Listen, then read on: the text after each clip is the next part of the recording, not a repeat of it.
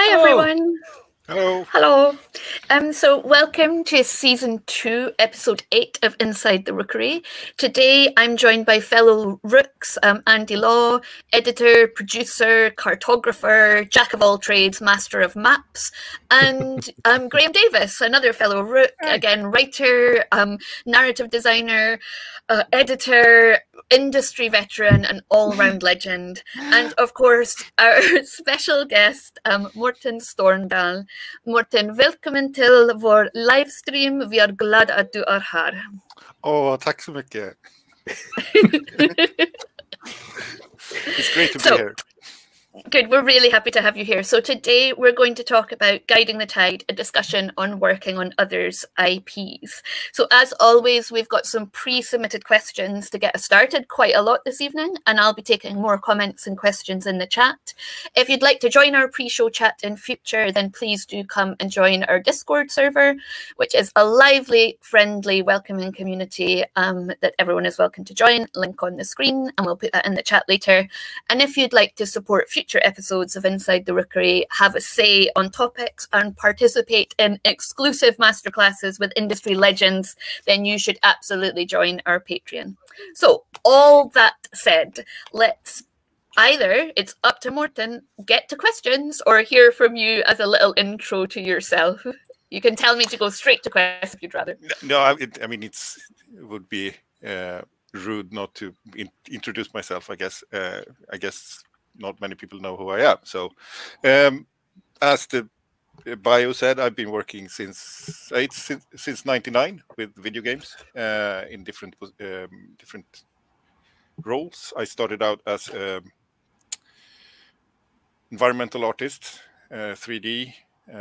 Actually studied virtual reality in the late '90s, which was weird and very unusual. One more man. Yes, it was sort of that.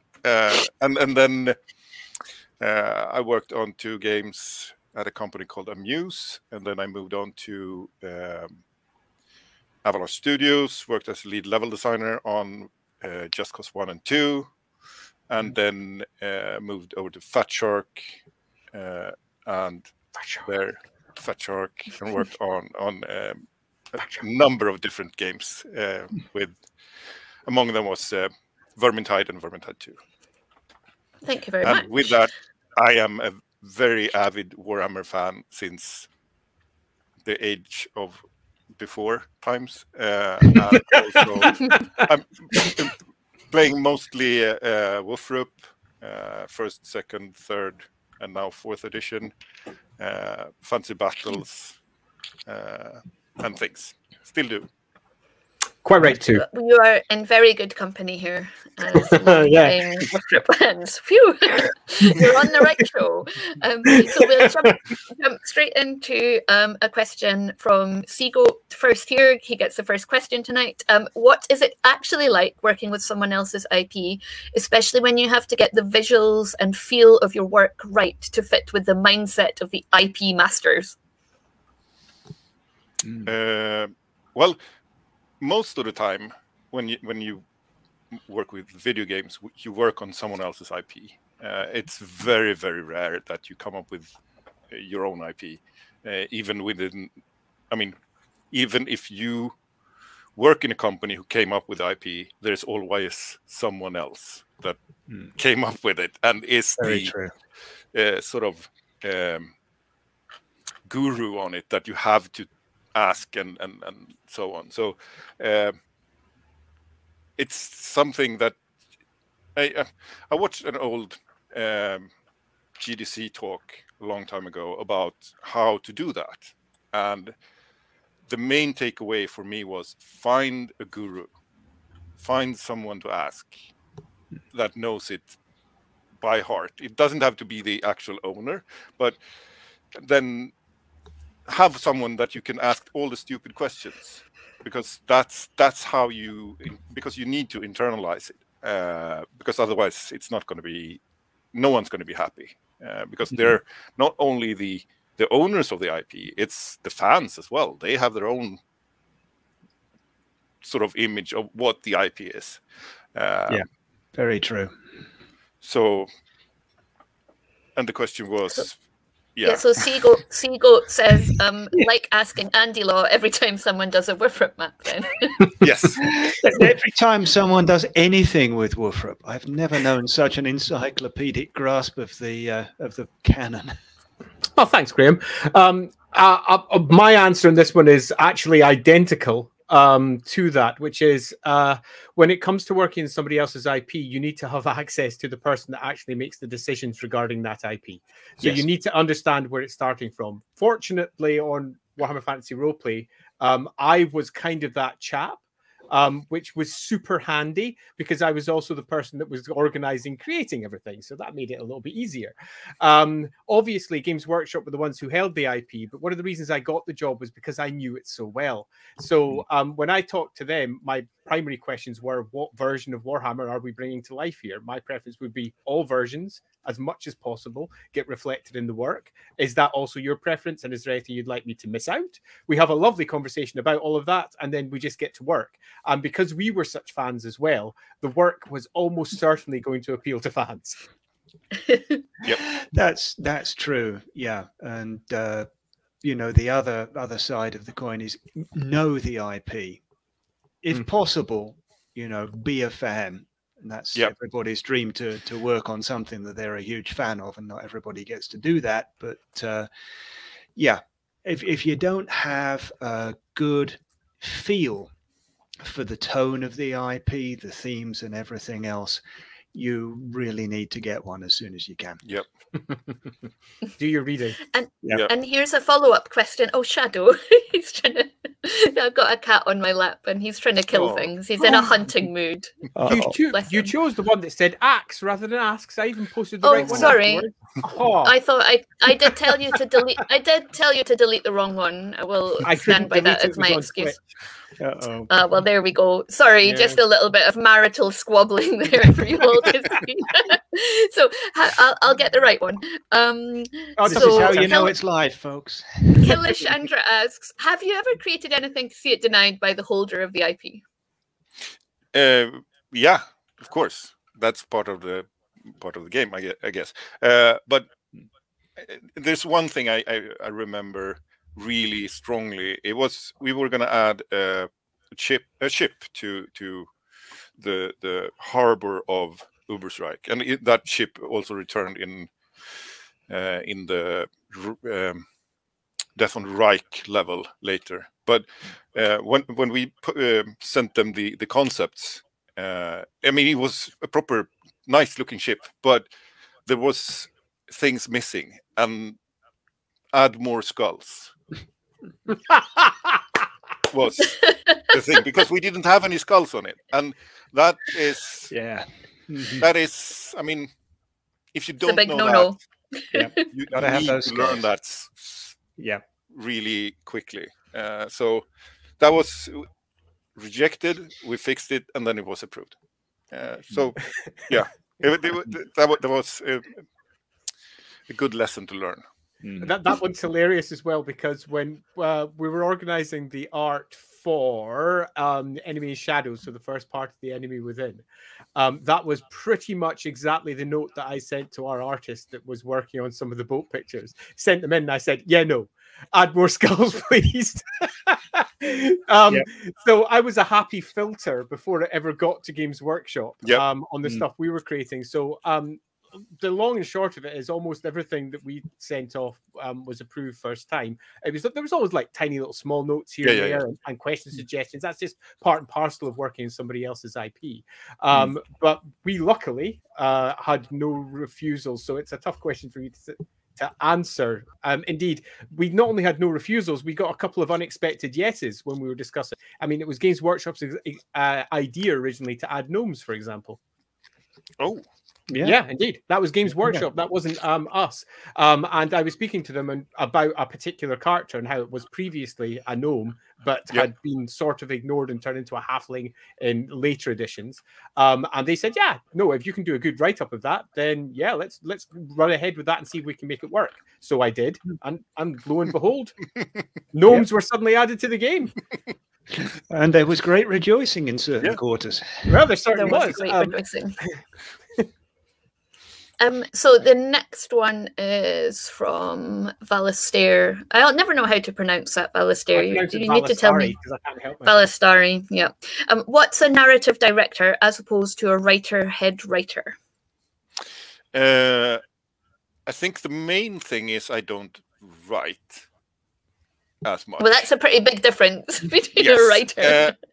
Exactly, and it's more of a big picture, long, like broad strokes. This is the direction we're going in, and because since I'm not a native English speaker, it would be, I think, a mistake to put me on writing player-facing text or scripts for that matter. So I think that's what I can do. This is sort of my saving grace. I can still do the work, but not having to do player-facing content. So it's a higher level, more broad strokes, directional thing. And in terms of, that absolutely makes sense. In terms of the writing and getting produced, do you find it would be harder in your job or harder as the writer, do you think? Oh, I don't know. Yeah. Different. Yeah. Different. It's probably, no, I don't know. I don't know. No, that's fair. Yeah. I've never done the proper writing. Well, there we go. Yeah, I wouldn't know. Yeah, but riding herd on a bunch of writers has challenges all of its own. Oh yeah, I know that one. Yes. Yeah, but what did you find it more difficult, Andy, to be producer or to be what you had done previously for Wifrup, which was be a writer? Yes. There are so many more. There are so many more balls in the air being juggled. Yeah. And if you are just writing, you pretty much have a ball, which you can move around any way you want, and that's fine. That doesn't mean that the work isn't hard. It doesn't mean that the work isn't time-consuming, but it does mean that the work is, I would argue, much easier to handle. I would agree with that, yeah. I guess it's more focused like that. Yeah, absolutely.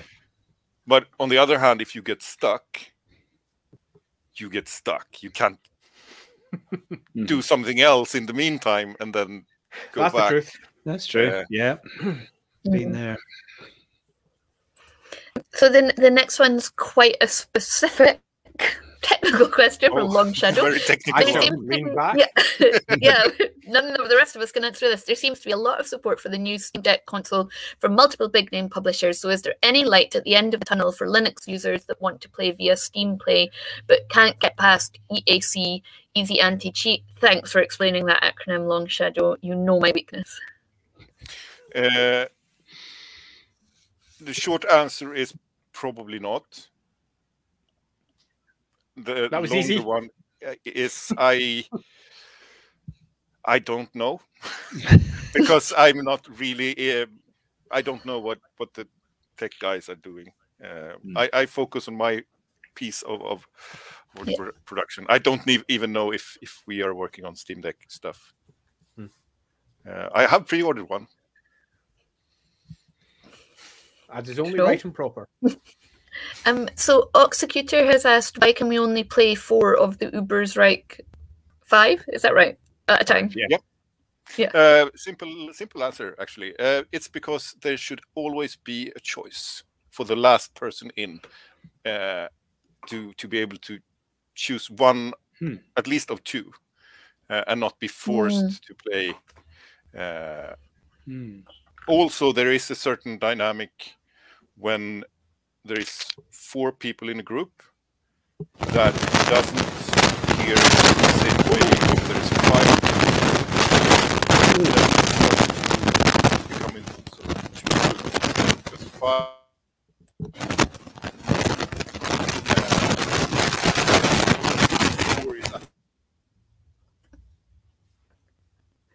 We have a slight technical issue with Mårten's mic, I think, so we'll just try and sort that out.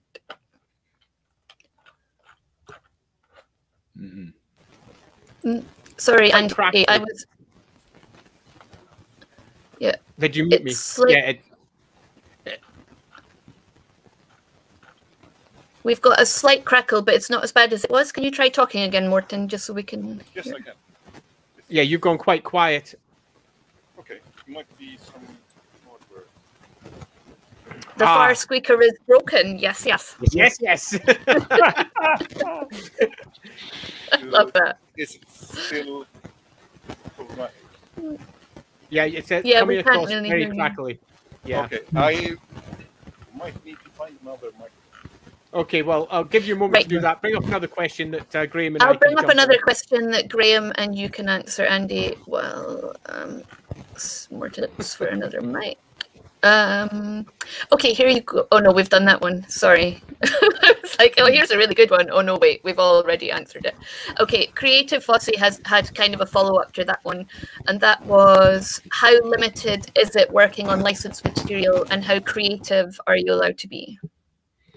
That really is a how long is a piece of string sort of question. It depends from IP to IP. It depends who's actually running the IP for the IP holding company. It depends what kind of mood they're in that day. It's Andy, you probably can answer this better than I can, but yeah. I was just double That's checking slightly worse.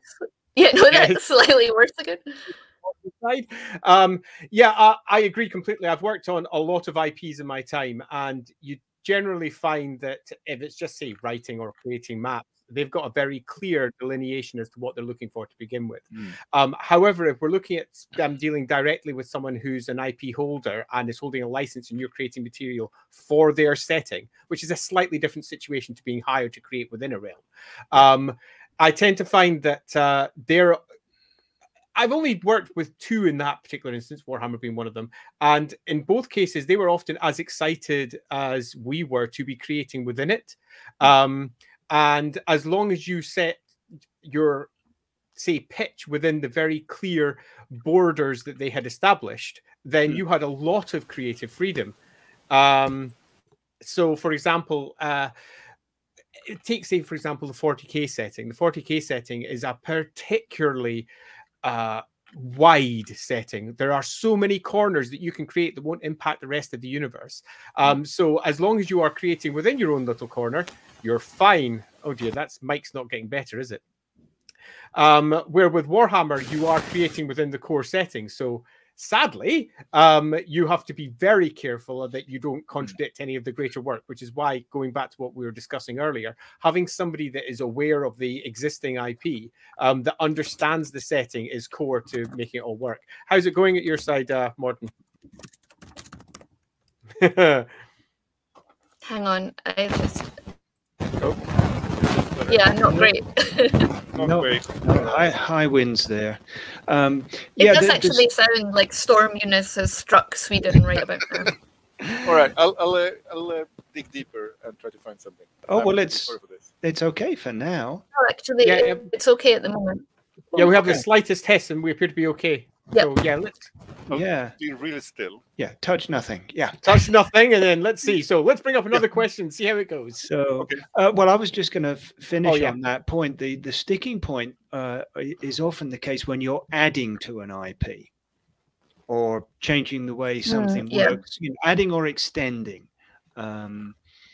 Otherwise, you just have to make sure you match the tone and themes and don't contradict anything. Yeah, I mean, to use a single example, just because it seems to be the example of the day, gnomes. That was an entirely new creation that was based upon a very old creation from the first edition of Warhammer. So creating something that matched the current setting, which at that point was Warhammer 8, in terms of exactly where it stands, the 8th edition of the Warhammer Battle game. So making something that matched that in tone and consistency and drew upon that history, while simultaneously also nodded to the original creations that were made all the way back when I didn't have a beard. Was super important, but it was also the one that has the most eyes upon it, because you are now taking, you could argue, potentially liberties with their existing setting, and you've got to make sure that it nails it. Now, fortunately for us, the gnomes landed first time, but it very easily could have been very different. Definitely. shall we jump back to the four of the Ubers, right? So we kind of got that there was choice. So, but then you started to talk about the balance of having four in the party, and that's where we lost you. Okay, sorry. Yes, there is a totally different dynamic if you have 4 players in a group or 5 players in a group, because if you have 5, it's much easier for them to split up in 2, and then you have two things to sort of manage and as the developer or designer. So that creates a totally different dynamic. So that's why most games actually go with 4 nowadays. It has been a bit up and down, but most games nowadays go with 4 in a party. It works online as well. It does. It really does. It's a good number. Yeah. Manageable. There's not too many people shouting down the mic. No, exactly. It's not like a raid with 40 people or something like it tends to be a nice conversation rather than a Yeah, and it's easier to manage in single player as well. I mean, going back to the old gold box days, that was always a party of 4. And now Celeste, the game Andy and I have worked on, is a party of 4 single player. It is. Yeah. Here is one from a follow-up from Executor. Why isn't there a rat catcher with small but vicious dog character? It's an iconic Warhammer career, perhaps the most iconic. It's an iconic Woofrup career. I agree. It's not an iconic Warhammer career. There's a distinction to be made there. True. There is a distinction to be made. I will give you that. Yeah, I tried, but I didn't manage to sell it well enough. I think there was some kind of worry that it's not epic, and when we had our 5, we really tried. For example, we really tried to find another lore for Sienna than fire, because fire felt so done. Everyone does fire, but then we started looking at the spells and everything, and it's sort of we have to do it because all the other ones are, we don't have the action and sort of, as you're moving, we're getting crackles. Okay, I'll stop moving. Just like stand really still. Yeah, so that's why. So we found 5 that worked really well together, and we didn't have support for the dog. So the sound is cutting out again there, just so you're aware. So something is gone. Maybe it's not plugged in Something's quite as well. No, I think it's this thing. That has. Yeah, it's gone super crackly as you moved it. Yeah, so I'll just have my hands by my side. Well, here's for hoping. Yeah. I'll pick one, Andy, that you and Graham can answer first, and then we can go back to Mårten in a second if I could find one. Essentially, I was going to go to the one which was about why Games Workshop don't really encourage fan materials. Here we go. Oh, Shadow. My cat's still lurking at my feet, trying to steal things. So Creative Fossey asks, I've heard that it's a no-no for fans of the Woofrup to create and publish material for the game. Why is it so, if it's true? It's claimed that it's due to the license of the game, but wouldn't it benefit everyone when fans take the game even further? This might be a bit off topic, but I've been wondering about it for a while. I don't think that's actually true. It's not been our experience, Andy, has it? No, it's not true. It's a grey area. That much certainly is true. If you create something that's held by somebody else in terms of ownership, they can tell you to take it away. That's very much the situation that is the case. And did Games Workshop do that to the past with some fan material? Yes, they absolutely did. Yeah. And have they done it relatively recently with something like, say, the videos that were on YouTube that were then asked to be taken down because they were going down their own TV route? Yes, that has also occurred. But in general, for Warhammer Fantasy Roleplay, the idea has been fans create stuff and keep the game going. That's a good thing. Yeah. As long as you don't use their art So you're actually using their IP directly. As long as you don't use anything that's specifically owned by them, they're quite happy for it to pop online, to be shared, to be used by people all over the place, because it just promotes the hobby. And that's also a good thing. Yeah. Also, as long as you don't charge money for it, because that's a direct challenge. And that's exactly where I was about to go. But it has to be free. Right. You can't be making money off it. And indeed, in the past, there were some people who had various Warhammer Fantasy roleplay things with a fee attached to it. I won't go into the specifics as to exactly who they were, and it caused a lot of heartache over at the Games Workshop studio, because they wanted it to be out there, but they didn't want it to be out there in that form. And there was an awful lot of difficult decisions made behind the scenes regarding that. So loosely, to answer this one, it's fine. Go wild, do your own thing, and no one's really going to care. The internet's a big, wild, crazy place. But when it comes to you doing it for money, no. That may change in the future if there's ever a community content for Warhammer Fantasy Roleplay, for example. But as it currently stands, absolutely not. Yeah, isn't the issue with IP if decide to start charging money or actual copyright laws? And yeah, there's also the defense of IP issue. So something about recent takedowns of fan videos being about establishing a legal defense of their IP.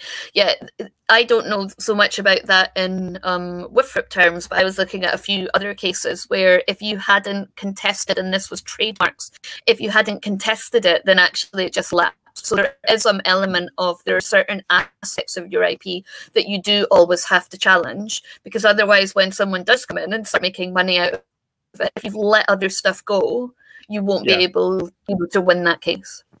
No, and you can that's kind of...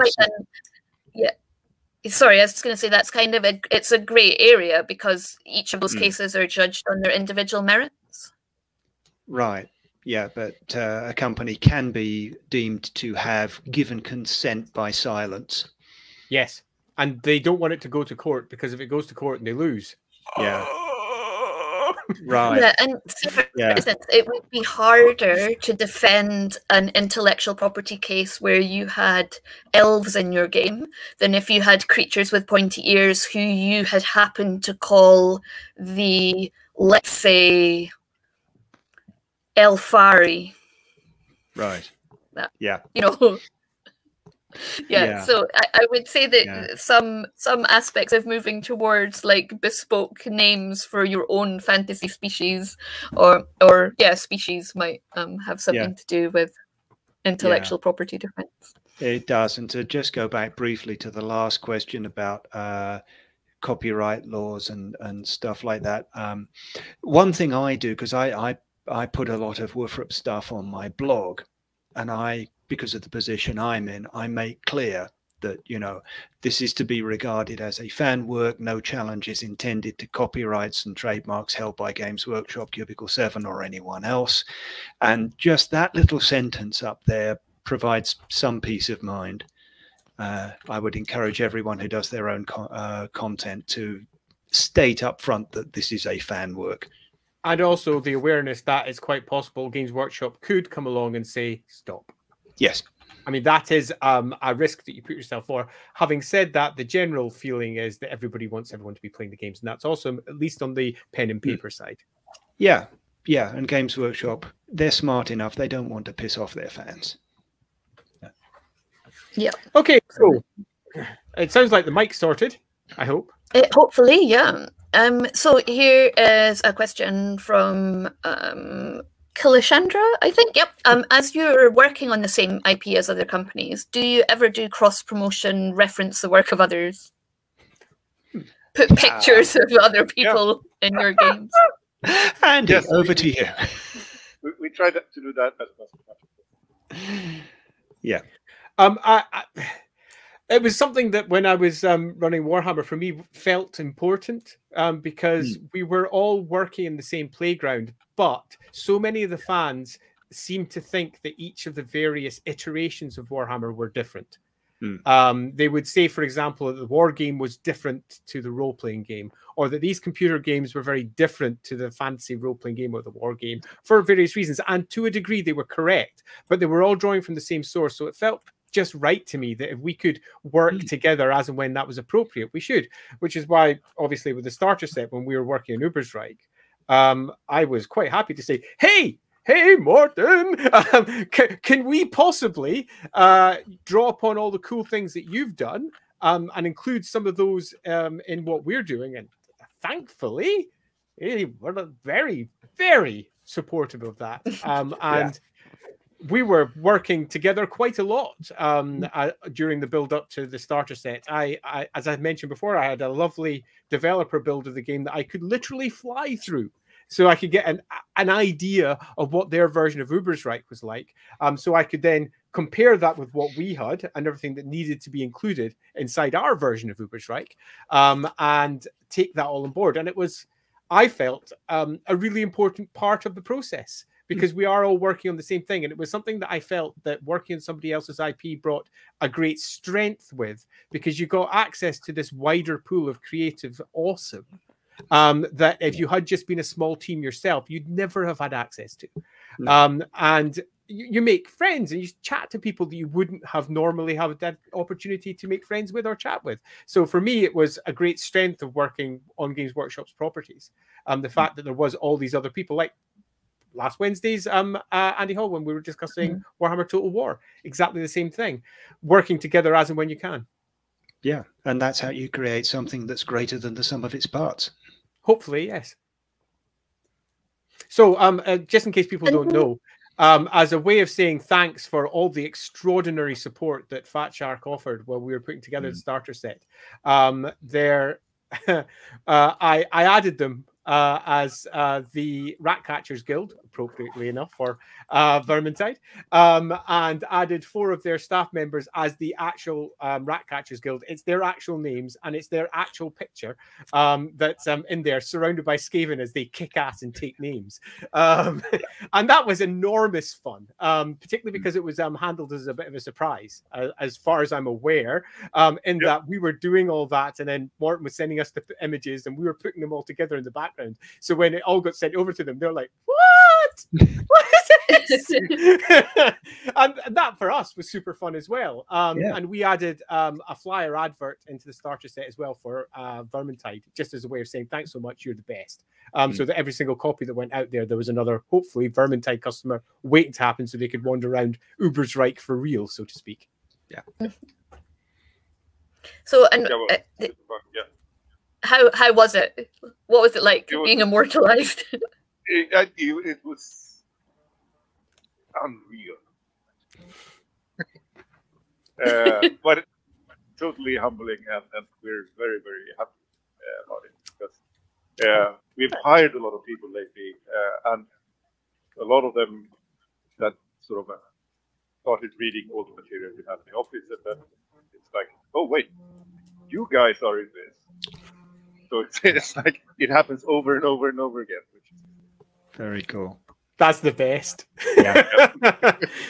I'm so pleased that I got to do it, because it was, I remember when we were discussing the art with Sam, who did the painting, he was so delighted to be doing it as well, because we had received so much concept art and screenshots and similar from Fat Shark, and he'd used a lot of those for the basis for other pieces of art he'd been doing. So when he got an opportunity to then paint them, he was like, yes, this is great.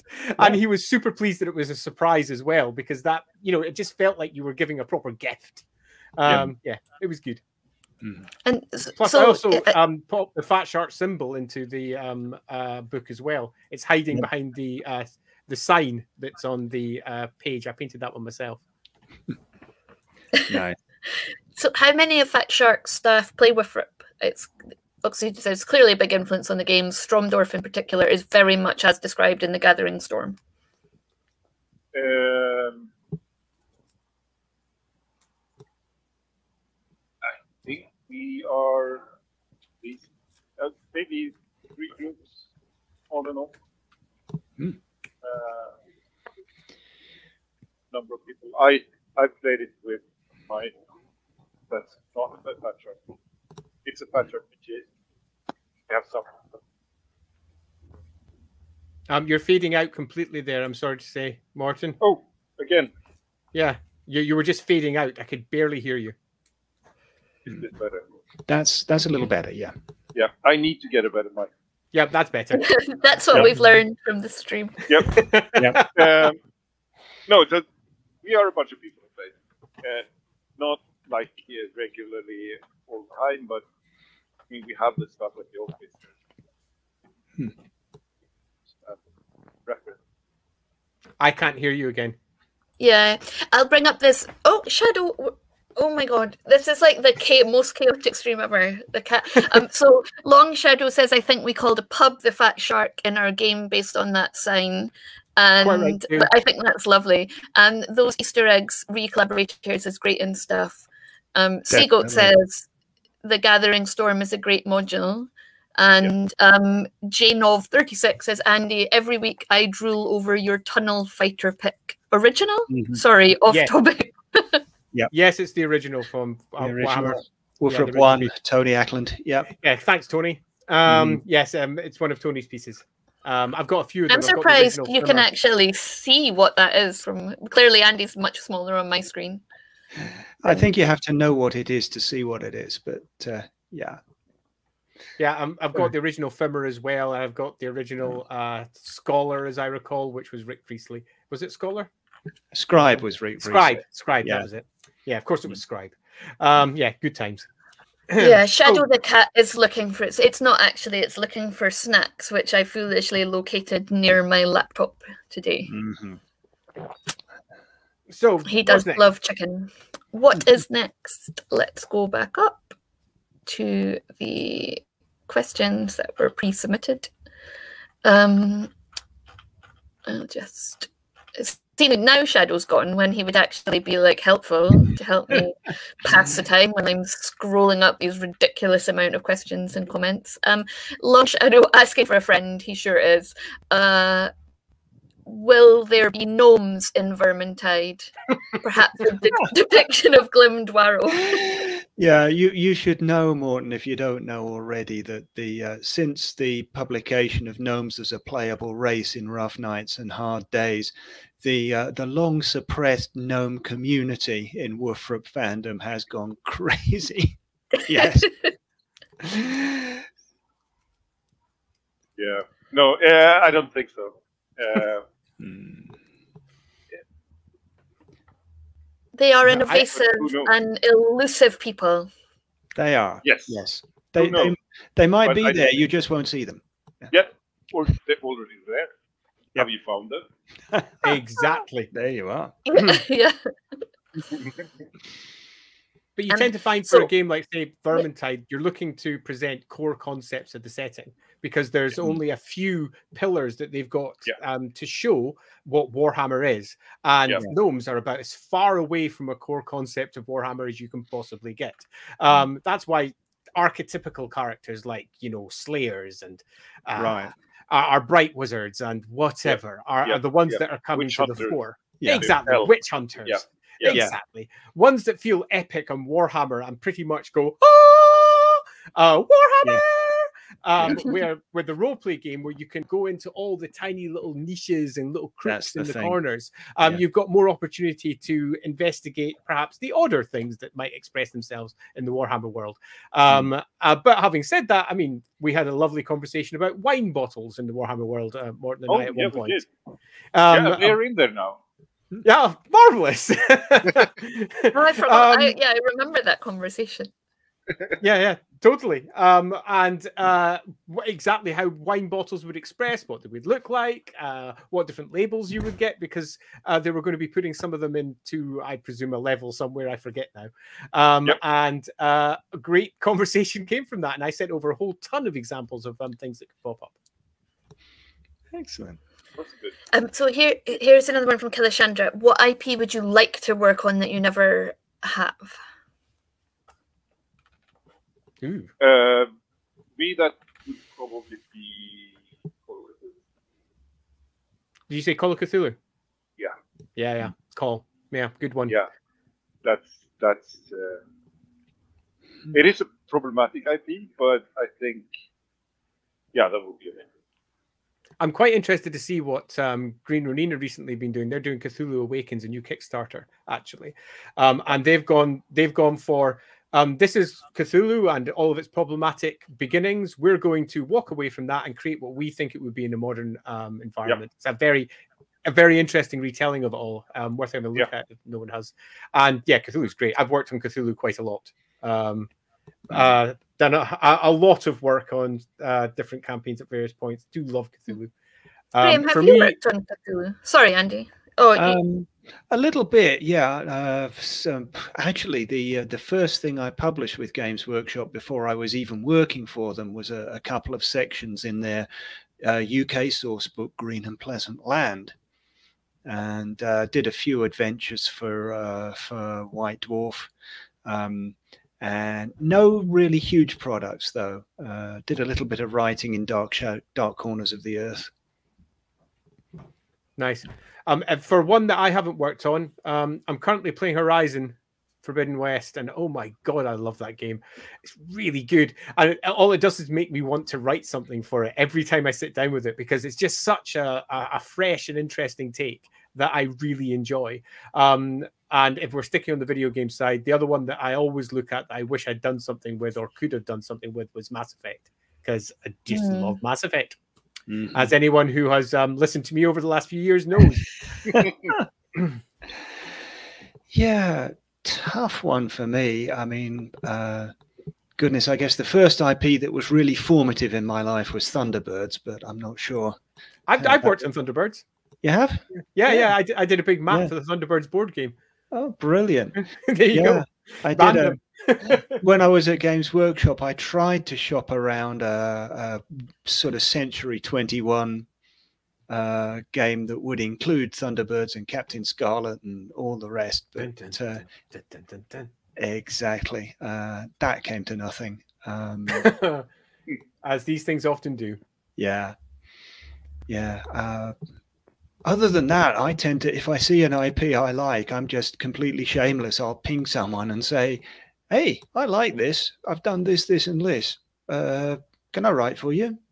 And oftentimes they'll say yes. Lovely. So Creative Fussy has asked, what do you find the most interesting working on these kind of games? Is it the settings, the development of the games, or is it the joy of being part of something that can be enjoyed by others? I think it's different in the different sort of stages of development. From the beginning, it's mostly the setting and the really deep diving into. So what are we doing and what's it going to be? Because early on, there are no limits and everything is okay and everything is possible. Yeah. And then it starts to narrow down into what's actually looking out there. And then I guess it's the part of the production development side of it. And then when you finally release it to go, that's the thing that keeps going. Yeah. That's the one that keeps you coming back the next time for a new hit. Yeah. I think that's it for me. Seagoat says, Graham pinging someone and me pinging someone is the difference between night and day. Well. So, Graham, you were one of the creators of Bergenhafen. I have seen a video where you were shown round the Vermintide version. How did it compare to your imagining? It was an absolutely amazing experience. I'm not a very visual thinker. So to actually see the thing realized and there, rather than sort of theoretical and in my head, was just incredible. It was 100 times better than anything I could have imagined. That's just lovely, isn't it? Yeah. I remember when it was getting put together, because I got a ping about it as well, and we were discussing population sizes, the position of a temple, and various other things. And I'm quite the opposite. I'm a very visual thinker. Almost all of my creations generally come hand in hand with me imagining what they look like, and getting a very clear idea of where things are and how big they are, how small they are, or something similar. Because I like to ensure that if I know what I'm talking about, I can then be sure it's got a consistent vein all the way through it. That's so true. Regardless of what you turn it into when it's given to somebody else, I know that my thinking behind the thing all makes sense. But but yeah, it was super pleasing because I remember the blog getting created by Graham, as I recall, when they were moving over into Bergenhafen, and he did a blog for Fat Shark about moving into the new area. And I remember speaking to Graham about, it must have been about a week after it went, and he was giddy. I was. It's true. He was giddy. He was like, "This was great." And did you see this bit? And did you see that bit? And yeah. It's just amazing. Yeah. It's just lovely. Yeah. And as a follow-up to that, Executor asks, could we have an explorer mode so I can walk my Wifrit players through Ubersreich, showing them all the places they've been to in our tabletop game? In theory, yes. I guess one problem is that the map isn't complete in the level. It's just a stage, so only the important parts for that particular mission is visible. It's not a coherent map. It's like this street is that level, and this other street, and so that would be amazing to put together a proper free roaming map and although strike, and I'm sure it could be done, but it's time and resources. It is. Time and resources. Yeah. I mean, it would be astonishing. I mentioned I flew through various parts, but I'd fly through different levels to get access to different areas. And as I lifted up, there was Magnus's tower over there, and there's big, vast swathes of nothing in between because they weren't needed as assets for that particular level. If we're making our way down one particular street to arrive at an apothecary and then head off towards a wizard's tower or something similar, everything that was needed for that and the very close environment around that, completely there, and that was super useful. Fly back and you might see the bridge, or you might see some other bits because they might be seen in the background as parts of the background elements. But if it wasn't seen, why put it in there? It would just make everything run slower. But I imagine, as a concept, it could be easily done because what was there was marvelous. Yeah, Infinite Saxon says, just before we come to the Casalid question, something I've always thought was great about Vermintide 2 is a quiet drink level and the way its map stitches together elements of existing maps. And Seagoat seconds up to and says that they would pay for a walkthrough map of Ubersreich. Yeah. I mean, so would I. I mean, just to see it because I love the place and have done so much work in it over the years. And Long Shadow asks Graham if there's a link to the video that the person saw about you being shown round. Can we provide that? Not necessarily now, but possibly afterwards. I can definitely shoot that across to you.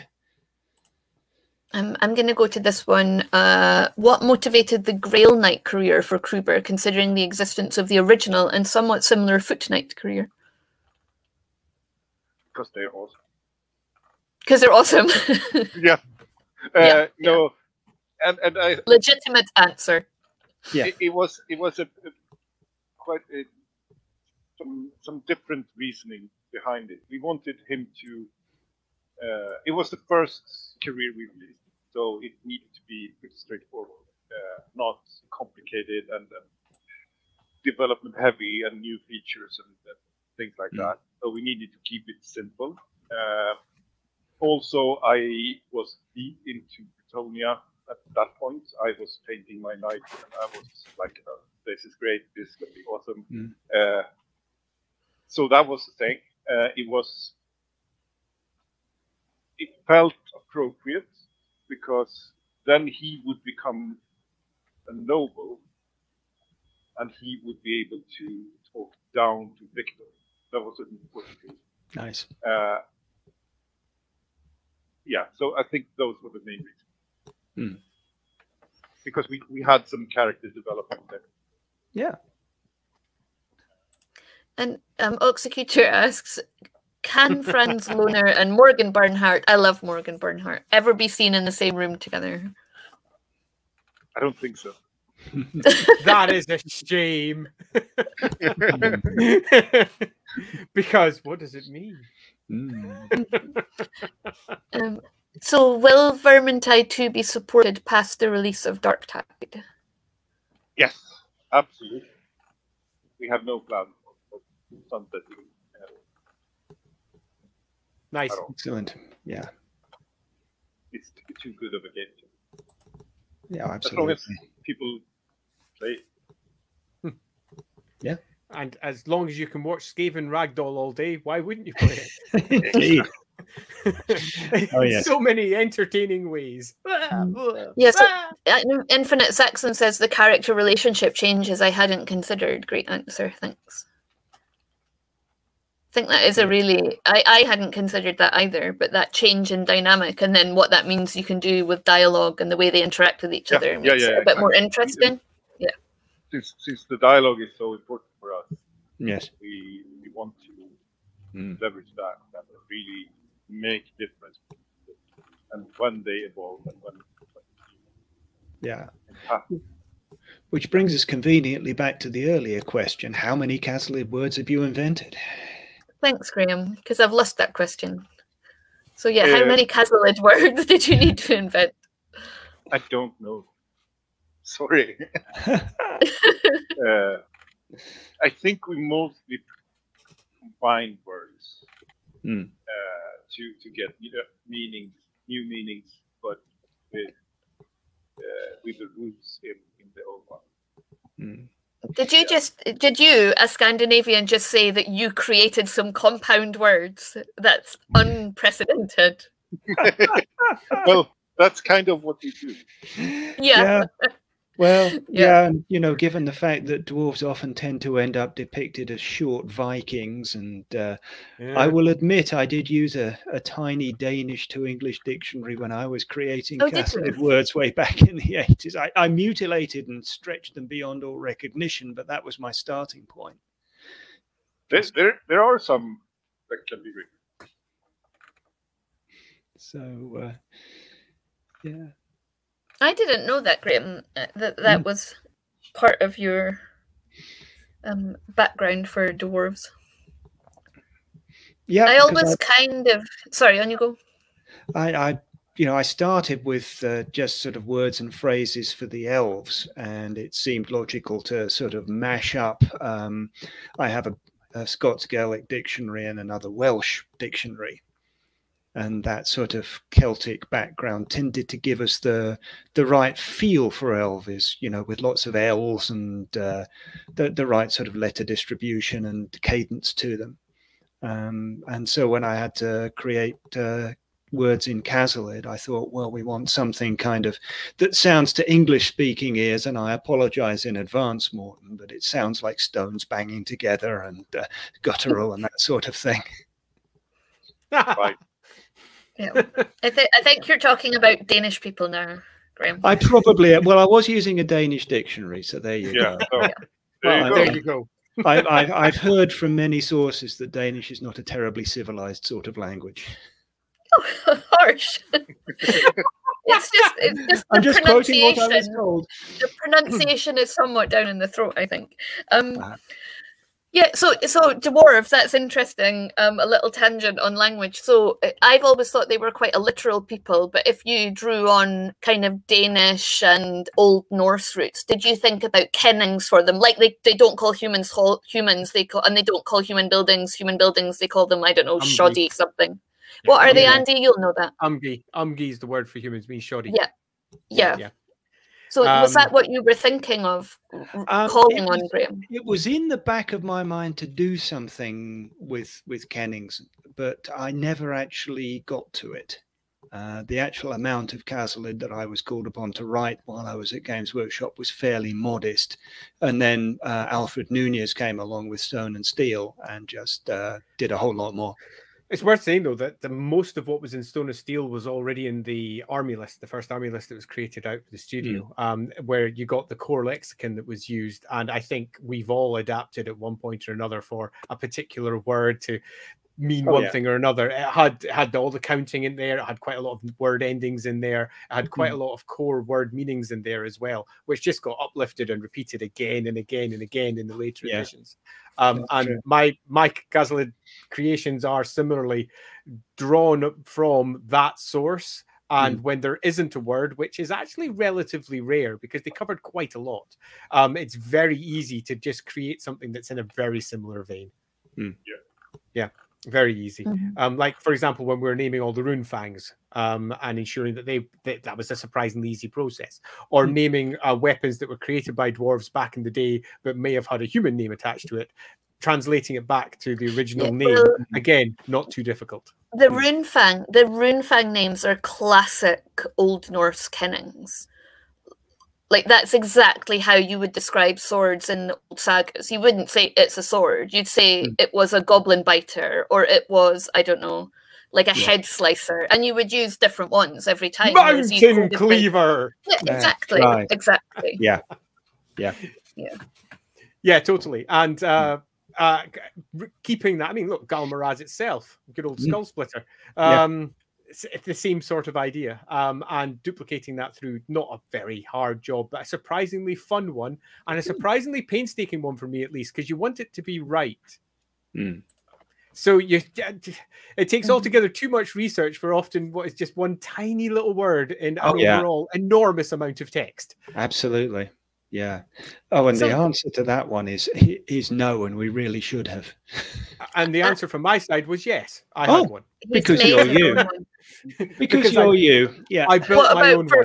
Yeah. What about Fat Shark? Do you have a dictionary of Casalid words and Elven words? Or? I do. Yeah. I'm that kind of person. Yeah, because you need one, right?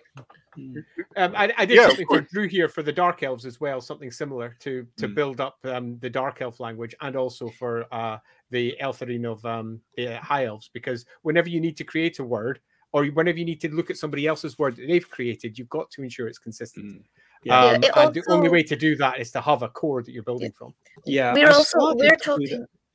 Sorry, Graham, you go, and then I started to do that a little bit when I was working on Eldar words and phrases, because I was working with Jez. I got to write up the Harlequins and some of the subsequent Eldar troop types for the first time when he introduced them, and then also in Adeptus Titanicus.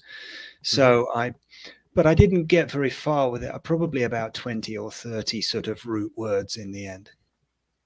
We've only got 3 minutes left. We've only got 3 minutes left, so I will be wrapping up, but that actually touches on the topic of next week, which, as I said, I think our patrons voted on the topic, and we're going to be talking about not all humans, so we're actually going to be talking about different species in role-playing games, how you can make them not just, I don't know, a short, stout human, a human with pointy ears. And one of the things that really we'll probably talk about next week is language. For example, I have always loved the idea that a dark elf mother or father having their son or daughter come back from a fight says, "I don't want to kill you," which is basically them saying, "I'm really, really proud of you." But they're dark elves, so they simply express it as a negative murder. So hopefully we'll be talking about that next week, along with the other aspects that make non-human species different to just playing human. So thank you so much for joining us, Mårten, this evening. I'm sorry about the mic issues. We didn't hear from you maybe quite as much as we could have done. So we'll just have to have you back to have another chat some other time. Yes. Please, and I'll make sure to have a better microphone. Yeah, and you will always be very welcome. So please do like, share, subscribe on YouTube. As I said at the start, check out Discord, check out our Patreon, and we will see you all next week for another edition of Inside the Rookery. Thanks, everyone. Bye. Bye. Bye. Okay, not as smooth as usual. Like, where's my video?